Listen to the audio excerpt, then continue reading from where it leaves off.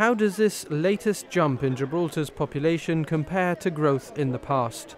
Well, it's not the first time that the total number of residents on the rock has shot up in a short space of time. So Gibraltar was contributing millions of dollars per month to Wellington's war effort in Spain, and the population of Gibraltar went from 5,000 to 15,000 in a decade. So that's a tripling. And you say, wow, huge. But then what happens? You ended up having yellow fever epidemics, and because people were coming in, came down again after unsanitary, that. You didn't have enough facilities for them, etc. So when you have growth in numbers, you've got to realize that that's additional pressures on your infrastructure. With an effective vaccine for nearly 70 years, thankfully yellow fever is no longer a concern in Gibraltar.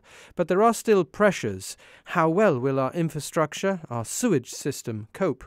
What does the growing population mean for construction and housing? For public services like the GHA and schools?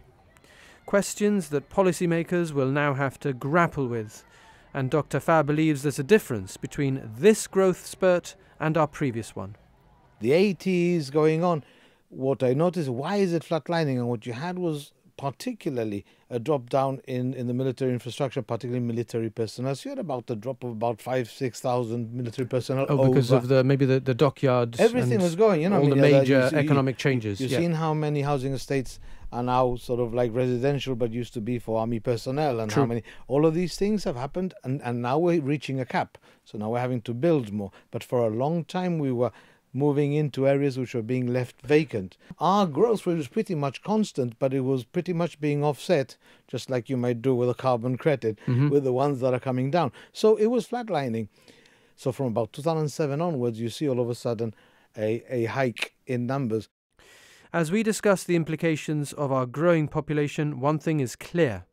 Gibraltar continues to be a melting pot of peoples from across the world, while, of course, maintaining our strong British Gibraltar backbone.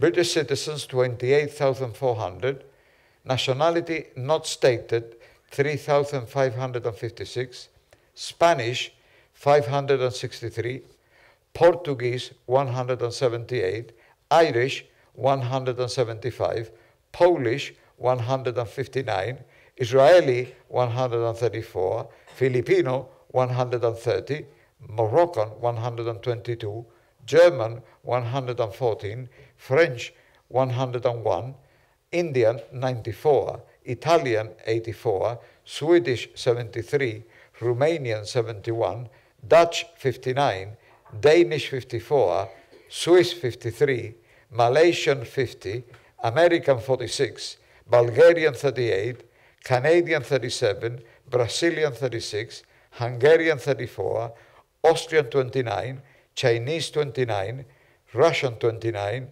Slovakian 29, Lithuanian 28, Greek 24, Belgian 20, Czech 19, Ukrainian 15, Argentinian 13, Finnish 13, Estonian 12, Hong Kong 11, Latvian 11, Nigerian 11, and Australian 10.